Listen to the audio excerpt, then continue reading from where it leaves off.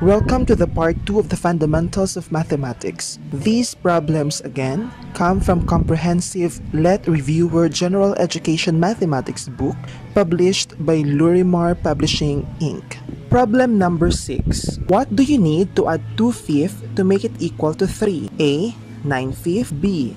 11/5, C. 13/5, D. 17/5. Here is our solution. Let x equals the number to be added to 2/5 to make it equal to 3. To solve this problem, we will first translate our sentential expression to its mathematical equivalent, and that is x, which is the number to be added, plus 2/5 equals 3. Transpose 2/5 from the left-hand side of our equation to the right-hand side of our equation, and that is x equals 3 minus 2/5. For us to subtract a fraction from a whole number, that whole number first will be expressed to its fractional equivalent, and make sure that our denominators are both equal. The fractional equivalent of our whole number 3, which has a denominator of 5, is 15/5. To validate if 15/5 is equal to 3, all we have to do is to divide 15 by 5. 15 divided by 5 is equal to 3. Therefore, 15/5 is equal to 3.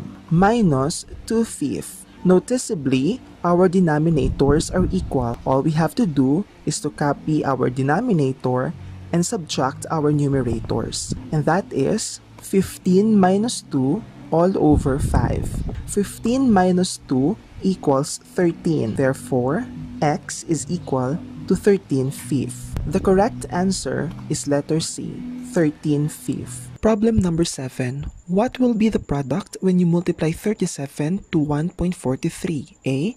52.91, B. 53.74, C. 52.38, D. 53.49. For this problem, I will just give you 10 seconds for you to find out the answer. Please don't forget to type your answer below in the comment section. Your 10 seconds starts now.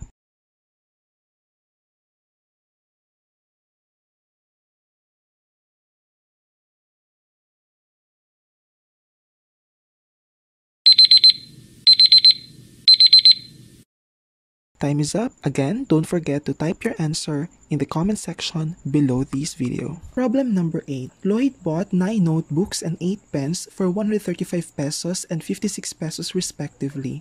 How much does he need to pay in all for purchasing 15 notebooks and 14 pens? A. 98 pesos, B. 225 pesos, C. 323 pesos, D. 412 pesos. Here is our solution. First, we have to find out the cost of each notebook and each pen. For us to do that, all we have to do is to divide 135 pesos by 9 notebooks and 56 pesos by 8 pens. That is, 135 pesos divided by 9 notebooks equals 15 pesos. That means each notebook costs 15 pesos. 56 pesos divided by 8 pens equals 7 pesos. That means each pen costs 7 pesos. Our problem again is how much does Lloyd need to pay in all for purchasing 15 notebooks and 14 pens.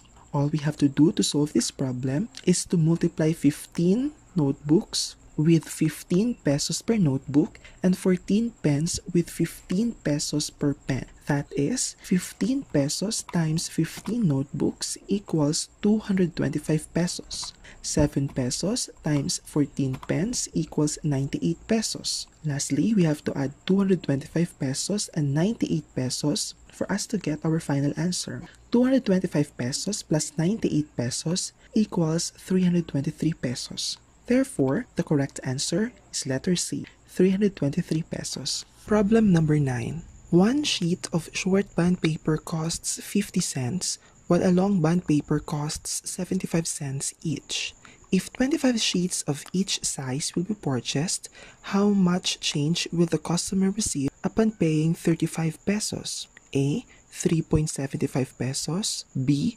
4 pesos, C. 4.25 pesos, D. 4.50 pesos. Here is our solution. One sheet of short bond paper costs 50 cents, while one sheet of long band paper costs 75 cents. For us to solve this problem, all we have to do is to multiply 25 sheets of short band paper with 50 cents and 25 sheets of long band paper with 75 cents. Add all the products and subtract that sum from 35 pesos.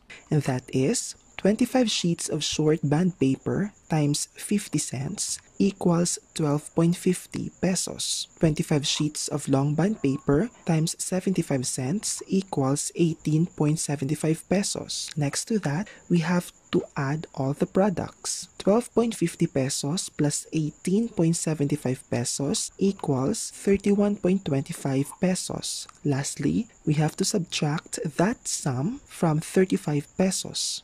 That is 35 pesos minus 31.25 pesos equals 3.75 pesos. The correct answer is letter A, 3.75 pesos. Problem number 10. Simplify 4 minus 12 divided by 2 plus 5 minus 13 minus 6 times 3 minus 11 minus 2 plus 18 minus 8 minus 9.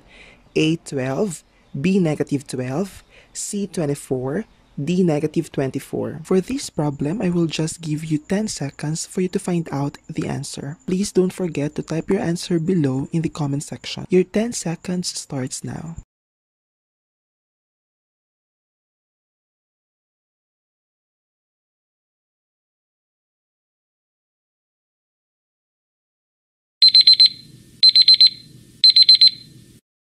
Time is up. Again, don't forget to type your answer in the comment section below this video. Thank you for watching. Please don't forget to subscribe.